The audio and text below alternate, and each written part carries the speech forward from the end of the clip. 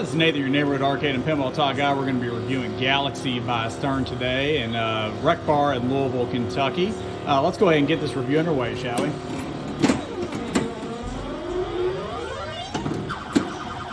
First things first, traditional solid state kind of setup. Flipper gap's not too bad. And non-traditional, you got two in lanes to the left-right, out lane left-right. Of course, going around the top of the play field here, you have some drop targets to the left. You have a Galaxy mini kind of orbit to lock kick out. You have a spinner to the middle, two pop bumpers to the middle, columns obviously, which are G-A-L-A, and then of course X and Y are down at the flippers.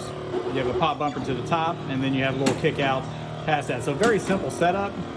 Not a whole lot of music to this thing. It sounds like Galaga when you're playing it.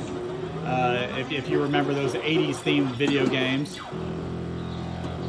High ball out, it goes left to right. Playfield is not too bad. Setup's not too bad, obviously. It's blocked to the middle, so that makes it a little bit more difficult. Flipper power could be a little bit higher, but other than that, I mean, it's a traditional setup. Really no music.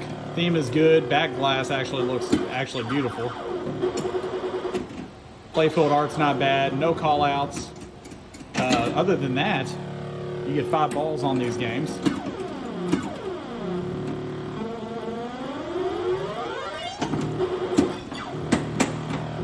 Fun factor of this is if you like the older solid states, you're going to like this. It does have a little bit of difficulty to it, but the majority of it is mostly just due to high ball out on it.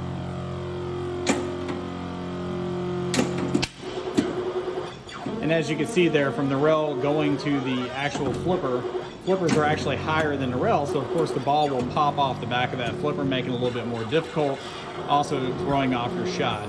Beyond that, all in all, it is a pretty decent game for what you're playing here. So for a quarter at Rec Bar in Louisville, come check this thing out. Other than that, this game scores an 8.5 out of 10. Again, this is Nathan, your neighborhood arcade and pinball talk guy, signing off.